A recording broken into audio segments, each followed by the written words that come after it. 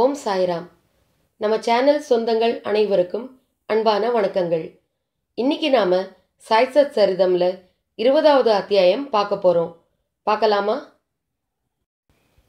பாபாவினுடைய ஆலயத்துல நிறைய பேர் தங்கி பாபாவுக்கும் பாபாவை சார்ந்த பக்தர்களுக்கும் சேவை செய்யறது ஒரு வழக்கம்.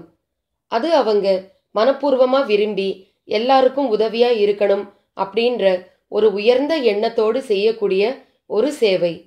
அந்த மாதிரி சேவை செய்கிறவங்கள ஒரு வயதான பெண்மணி, நடுத்தர வயதுன்னு வச்சுக்கோங்களேன். அந்த பெண்மணி பாபாவுக்கும் பாபாவை சார்ந்தவங்களுக்கும் தினம்தோறும் தன்னால் முடிஞ்ச சில சேவைகளை செஞ்சுட்டு வந்தாங்க. அங்கேயே தங்கியிருப்பாங்க. பாபா பலமுறை சொல்வாரு, நீ உன்னுடைய குடும்பத்தோட போய் இருக்கணும், அவங்களுக்கும் உன்னுடைய அன்பும் அரவணைப்பும் தேவை. நீ இங்கே இருக்கிறது எங்களுக்கு சந்தோஷத்தை கொடுத்தாலும் உன்னுடைய குடும்பத்தோடு போய் இருக்கும் பொழுது அது இன்னும் பல சந்தோஷங்களை தரும். அதனால நீ உன்னோட குடும்பத்தோட போயிட்டு கொஞ்ச நாள் இருங்கம்மா அப்படின்னு பாபா சொல்வாரு. ஆனா அந்த அம்மா பாபா சொல்றதே கேட்க மாட்டாங்க.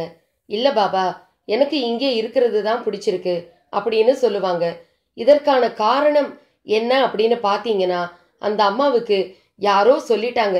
அதாவது பொது சேவை செய்கிறது முடியாம இருக்கிறவங்களுக்கு, அதாவது தன்னுடைய வேலைகளை செய்ய முடியாமல் இருக்கிறவங்களுக்கு நாம ஒரு சில பணிவிடைகளை செஞ்சா நமக்கு சொர்க்கம் கிடைக்கும் அப்படின்னு யாரோ அந்த அம்மா கிட்ட சொல்லிட்டாங்க. சொர்க்கம் அப்படின்றது எவ்வளவு பெரிய விஷயம். அதனால அந்த அம்மா, நான் இந்த மாதிரி சின்ன சின்ன சேவைகளை செஞ்சுட்டு நான் சொர்க்கத்துக்கு போகணும் அப்படின்னு சொல்லிட்டு அந்த அம்மாவுக்கு ரொம்ப ஆசை. அதனால எங்கே போய் சேவை செய்கிறது அப்படின்னு பார்க்கும் பொழுது பாபாவினுடைய ஆசிரமம் அந்த அம்மாவுக்கு ரொம்ப பிடிச்சதா இருந்தது. அதனால அந்த அம்மா இங்கே வந்து தங்கி சேவை செய்ய ஆரம்பிச்சாங்க. இது பாபாவுக்கு சந்தோஷத்தை கொடுத்தாலும் ஒரு சின்ன வருத்தமும் இருந்தது. ஏன்னா அவங்க அவங்களுடைய குடும்பத்தை பார்க்காம நம்ம கூட வந்து தங்கி இருக்காங்களே அப்படின்ற ஒரு எண்ணம் பாபாவுக்கு எப்பவுமே இருந்தது. அதை பலமுறை பாபா எடுத்து சொல்லியும் கூட அந்த அம்மா அதை கேட்டுக்கல. அதே போல பாபாவினுடைய ஆலயத்துல பலதரப்பட்ட மக்கள் பக்தர்கள் வந்து போறது அப்படின்றது நான் ஏற்கனவே சொல்லியிருக்கேன். அங்க வழக்கமா தங்குற பக்தர்களும் இருக்காங்க. அந்த மாதிரி தங்கி பாபாவினுடைய அரவணைப்பில் வளர்ற பக்தர்கள்னு பார்த்தீங்கன்னா அதுல ஒரு சின்ன குழந்தை. சின்ன குழந்தைனா ஒரு 4-5 வயசு இருக்கும்னு வச்சுக்கோங்களேன். அந்த குழந்தை தன்னுடைய தாய் தந்தை உறவுகளை இழந்து யாருமே ஆதரவு இல்லை அப்படின்ற ஒரு நிலைமையில பாபா கிட்ட வந்து சேருது. அந்த குழந்தையை வளர்க்குறதும் பாபாவினுடைய மிகப்பெரிய கடமை ஆயிடுச்சு. அதனால பாபா என்ன பண்றாரு, அந்த குழந்தையை தன்னுடைய அரவணைப்புல ரொம்ப அன்பாகவும் பாசமாகவும் வளர்க்குறாரு. அந்த குழந்தையினுடைய தேவைகளை பாபாவும் செய்வாரு, பாபாவை சார்ந்த பக்தர்களும் செய்வாங்க. அதே போல அந்த நடுத்தர வயது பெண்மணி சொன்னேன் பாத்தீங்களா, அவங்களும் அந்த குழந்தைக்கு தேவையான பணிவிடைகளை அரவணைப்பை அவங்களும் செய்வாங்க. குழந்தை என்ன பண்ண போகுது, கொஞ்ச நேரம் விளையாடும், தூங்கும், பசிக்கும் பொழுது அதுக்கு பசிக்குதுன்னு கூட சொல்ல தெரியாது, அழ ஆரம்பிச்சிடும்.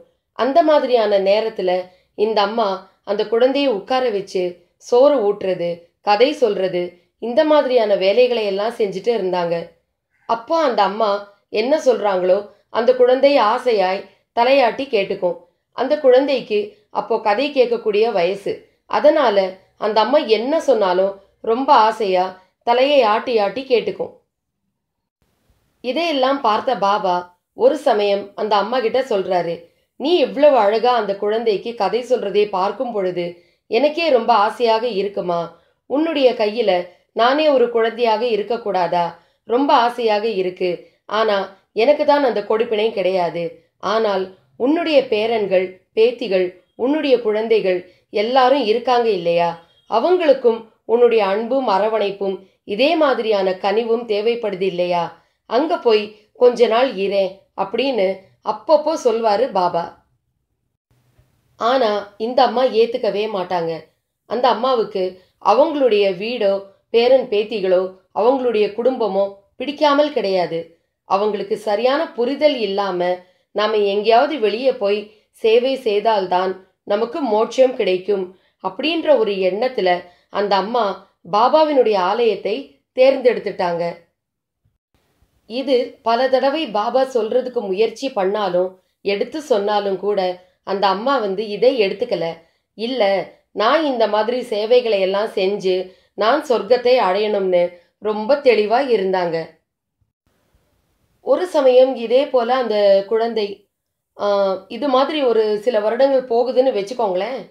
ஒரு சில வருடங்கள் கழிச்சு அந்த குழந்தை நல்லா பேசுற நிலைமைக்கு வந்துருச்சு. ஒரு 7, 8 வயசுன்னு வச்சுக்கோங்க. அப்போ அந்த குழந்தை ஒரு நாள் சாப்பிட ரொம்ப அடம் பண்ணுது. இந்த அம்மா எவ்வளவோ சமாதானப்படுத்துறாங்க.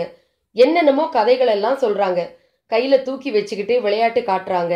அப்போ கூட அந்த குழந்தை சாப்பிட மாட்டேங்குது. அடம் பண்ணுது. அப்போ அந்த அம்மா குழந்தைகிட்ட சொல்றாங்க, இந்த மாதிரியெல்லாம் நீ அடம் பண்ணக்கூடாது. சாப்பாட்டை நாம காக்க வைக்க கூடாது.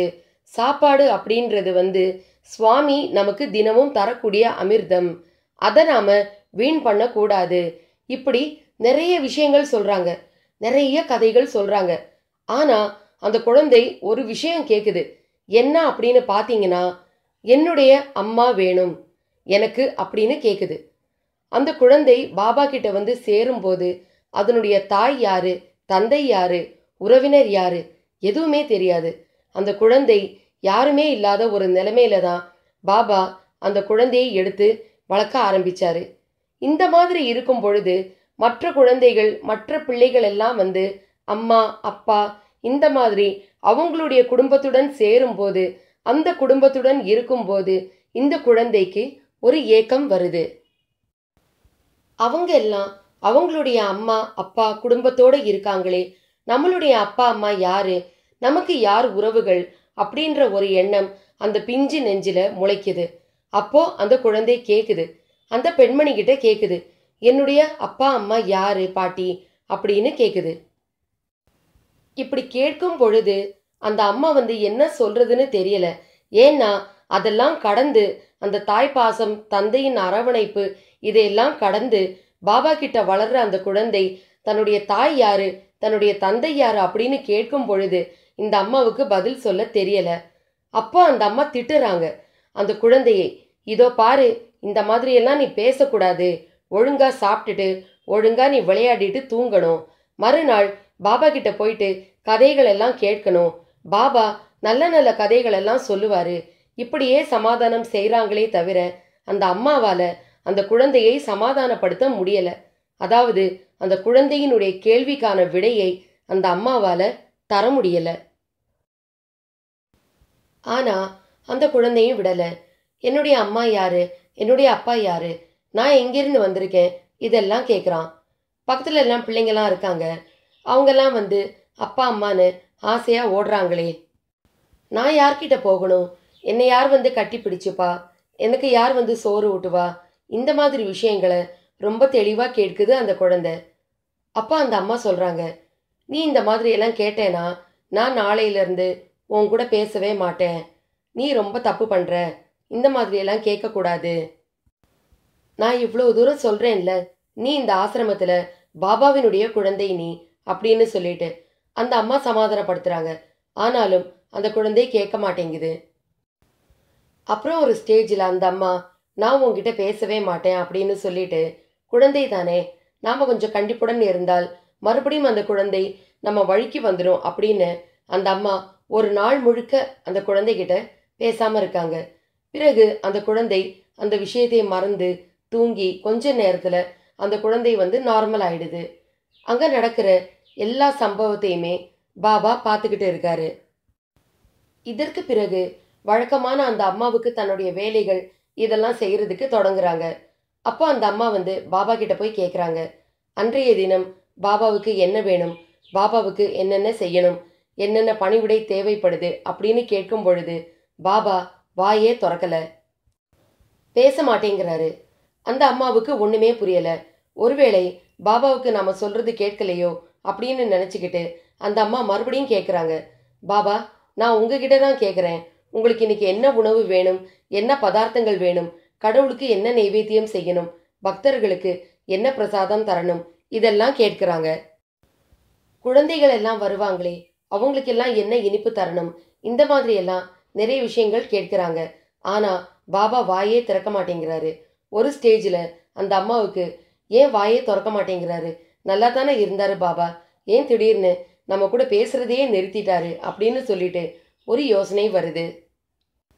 ஆனாலும் அதற்கான சரியான விடை தெரியல. ஏன் பாபா பேசல, இது மட்டும் அந்த அம்மாவுக்கு ஒரு நெருடலா இருக்கு.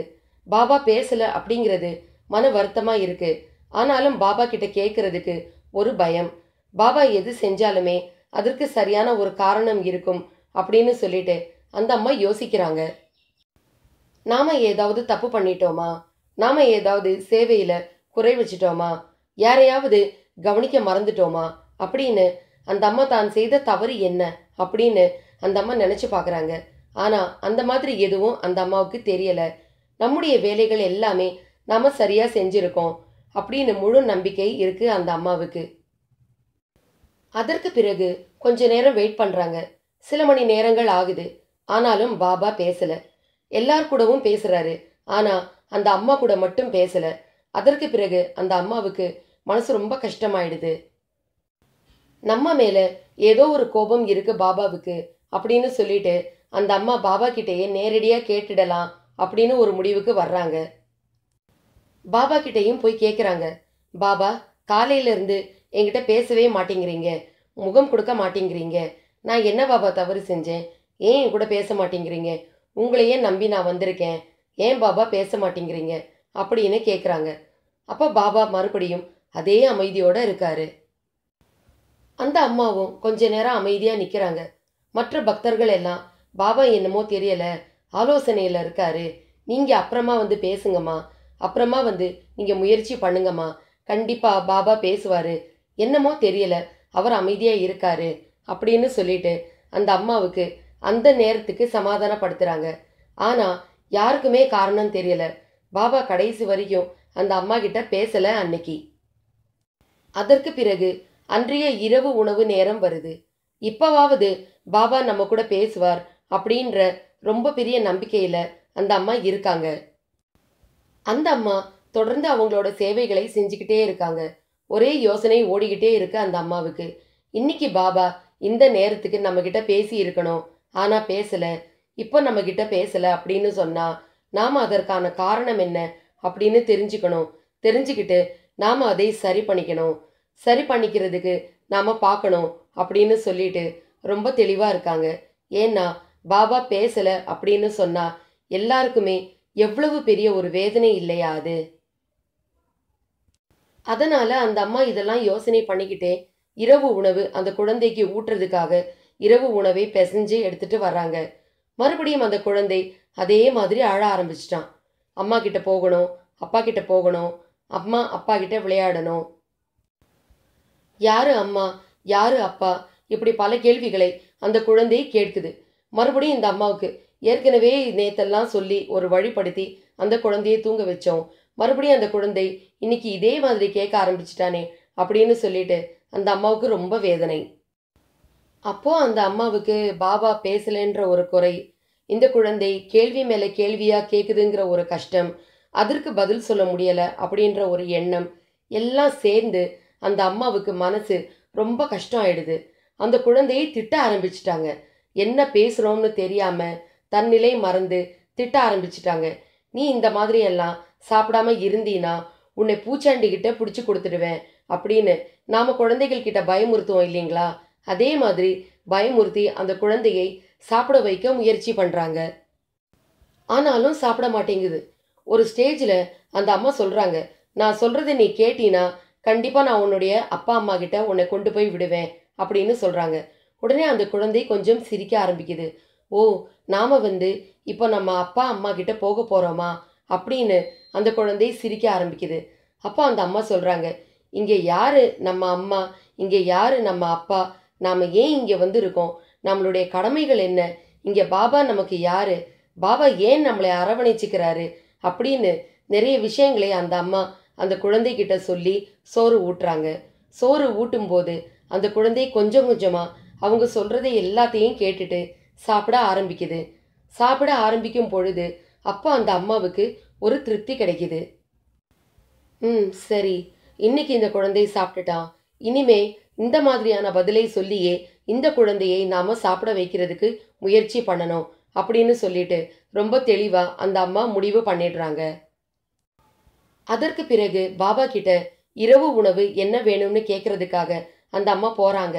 அப்படி போகும் பொழுது அதே போல பாபாவும் சாப்பிட்றதுக்கு மறுக்கிறாரு. எனக்கு உணவு வேண்டாம் அப்படின்னு சொல்றாரு.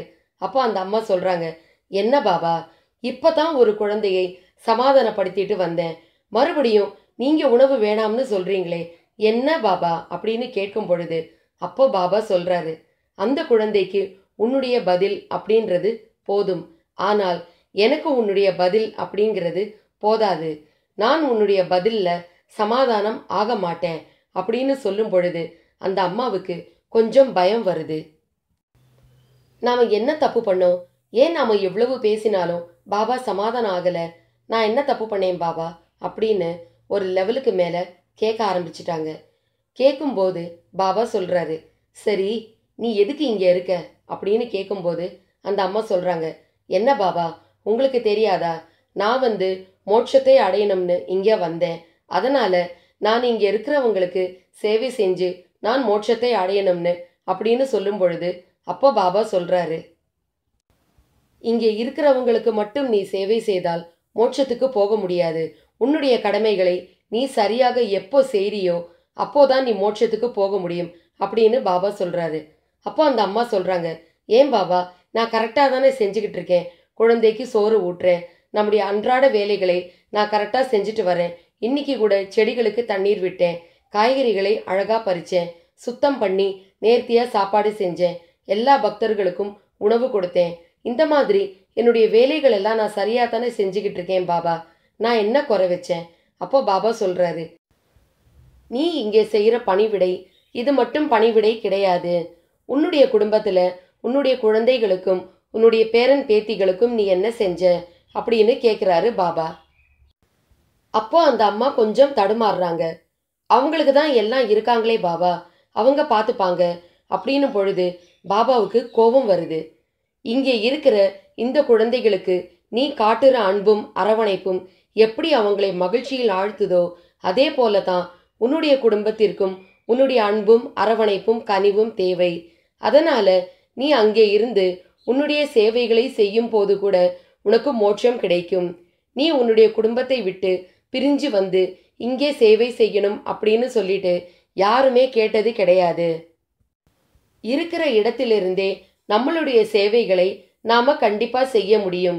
நீ உன்னுடைய இடத்திற்கு போயிட்டு உன்னுடைய மகன் மகள் பேரன் பேத்திகள் இவங்களையெல்லாம் பார்த்துட்டு மீதம் இருக்கிற உன்னுடைய ஓய்வு நேரத்துல நீ இங்க எங்களுக்கெல்லாம் சேவை செய்தால் அதுவே உனக்கு நல்ல மோட்சத்தை தரும் அப்படின்னு பாபா சொல்லும்போது அந்த அம்மாவுக்கு அப்பதான் கொஞ்சம் புரியுது. நாம மோட்சம் மோட்சம் மோட்சம்னு சொல்லிட்டு நம்மளுடைய குடும்பத்தை கவனிக்காமல் நாம விட்டுட்டோம். நம்மளுடைய குடும்பத்தை கவனிக்க வேண்டியதும் நம்மளுடைய கடமை தானே. நாம அந்த கடமையிலிருந்து தவறிட்ட பிறகு நமக்கு மோட்சம் கிடைக்கணும்னு நாம எதிர்பார்க்கறது எந்த நியாயமும் கிடையாது அப்படின்னு அந்த அம்மா கொஞ்சம் உணர ஆரம்பிக்கிறாங்க. அதுதான் பாபாவும் எதிர்பார்த்தார். அதற்கு பிறகு அந்த அம்மா ரொம்ப தெளிவாயிட்டாங்க. அன்றைய இரவே அந்த அம்மா பாபா கிட்ட சொல்றாங்க, பாபா, நான் ரொம்ப பெரிய தப்பு பண்ணிட்டேன், இது எப்படி எனக்கு இவ்வளவு வருஷமா புரியாம போச்சு பாபா அப்படின்னு சொல்லும்போது பாபா அப்போ சொல்றாரு, நீ வளர்ந்தாலும் குழந்தைதான். அந்த குழந்தைக்கும் உனக்கும் எந்த வித்தியாசமும் கிடையாது. அந்த குழந்தை அறியாமையிலேயே அடம் பண்ணிக்கிட்டு இருந்தது. ஆனால் நீ வளர்ந்தாலும் அதை புரிஞ்சுக்காம நீ அடம் பண்ணிக்கிட்டு இருந்த.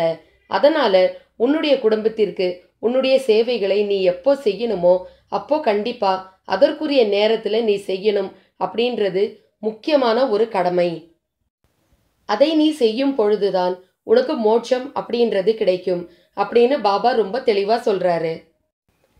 இங்கே தாராளமாக வரலாம், ஆனால் உன்னுடைய கடமைகளில் இருந்து நீ தவறிட்டு எங்களுக்கு சேவை செய்யணும் அப்படின்றது எந்த ஒரு நியதியும் கிடையாது. அதனால உன்னுடைய குடும்பத்துல எல்லா சேவைகளையும் முடிச்ச பிறகு அவங்களுக்கு செய்ய வேண்டிய பணிவிடைகளை எல்லாம் செஞ்ச பிறகு உன்னுடைய ஓய்வு நேரத்துல இங்க எங்களோட கலந்து மற்ற சேவைகளை நீ செய்யும் பொழுது அது எங்களுக்கு ரொம்ப சந்தோஷத்தை தரும். உன்னால 2 குடும்பங்கள் மகிழ்ச்சி அடையுது அப்படின்றது பெரிய விஷயம். அதனால நீ கேட்காமலேயே உனக்கு மோட்சம் கிடைக்கும் அப்படின்னு பாபா ரொம்ப தெளிவா சொல்றாரு. அதற்கு பிறகு அந்த அம்மா புரிஞ்சுக்கிறாங்க. சரி பாபா, இனிமே நான் இங்க இருக்கிறதுல எந்த ஒரு பயனும் இல்லை. ஏன்னா என்னுடைய குடும்பம் அங்க பெரியவர்களுடைய வழிகாட்டுதல் இல்லாம எப்படி இருக்குமோ அப்படின்னு நினைக்கும் பொழுதே எனக்கு ரொம்ப கஷ்டமா இருக்கு. நான் எப்படி இத்தனை வருடங்கள் என்னுடைய குடும்பத்தை மறந்து ஒரு கண்மூடித்தனமான, அதாவது எதை பற்றியுமே யோசிக்காம மோட்சம் கிடைக்கணும் அப்படின்ற ஒரு பெரிய சுயநலத்தோட இருந்தேன் அப்படின்னு எனக்கு இன்னும் தெரியல பாபா. நல்ல நேரத்துல நீங்க எனக்கு சொன்னீங்க.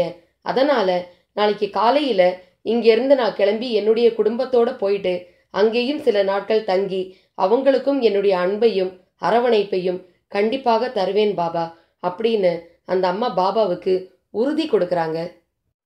அதற்கு பிறகுதான் பாபா மனசு சமாதானம் ஆகுது. அன்றைய உணவையும் பாபா சாப்பிட்டாரு. இப்படி நாம எது சரி அப்படின்றத சரியா புரிஞ்சுக்காமலேயே இதுதான் சரி அப்படின்னு நாம தப்பான ஒரு சில விஷயங்களை செஞ்சுக்கிட்டு இருக்கோம். இதே போலதான் அந்த பெண்மணியும் வீட்டுல தன்னுடைய கடமைகள் எதுவோ அதை பூர்த்தி செய்யாம வெளியில வந்து 1000 நன்மைகள் செய்தாலும் அது எந்த ஒரு பலனும் உனக்கு தராது. உன்னுடைய வாழ்க்கையில நீ எல்லாத்தையும் நிறைவு செஞ்சிட்ட பிறகுதான் நீ பொது சேவைக்கு வரும்போது உன்னுடைய மன நிம்மதியோட அவங்களுக்கு எல்லா பணிவிடைகளையும் செய்ய முடியும். அப்போதான் உனக்கு ஒரு ஆத்ம திருப்தியும் கிடைக்கும் அப்படின்றத பாபா ரொம்ப தெளிவா அந்த அம்மாவுக்கு புரிய வச்ச பிறகு அந்த அம்மா மறுநாளே தன்னுடைய குடும்பத்துக்கு போயிட்டு அவங்களுக்கு தன்னுடைய அன்பையும் அரவணைப்பையும் குழந்தைகளுக்கான பாசத்தையும் அள்ளி இறைச்சதா வந்து சாய்சத் சரிதம்ல கொடுத்திருக்காங்க. அதாவது பாபா எப்போதுமே யாருக்குமே சரியான நேரத்துல என்ன செய்யணும் அப்படின்றத எப்படி உணர்த்துவார் அப்படிங்கிறது யாருக்குமே தெரியாது. ஆனா கண்டிப்பா அவர் சொல்ல வர்ற விஷயத்தை சரியான நேரத்துல சரியான முறையில கண்டிப்பா பதிய வைப்பார். அதை நாம புரிஞ்சு செயல்படும் பொழுது எல்லாமே நன்மையாக முடியும் அப்படின்றதுல துளியும் சந்தேகம் இல்லை. இதுதான் சாய்சத் சரிதம் 20வது அத்தியாயத்துல சொல்லப்பட்டிருக்கு. இன்னைக்கு இந்த சாய்சத் சரிதம் 20வது அத்தியாயம் உங்க எல்லாருக்கும் பிடிச்சிருக்குன்னு நான் நம்புறேன். ஜெய் சாய்ராம்.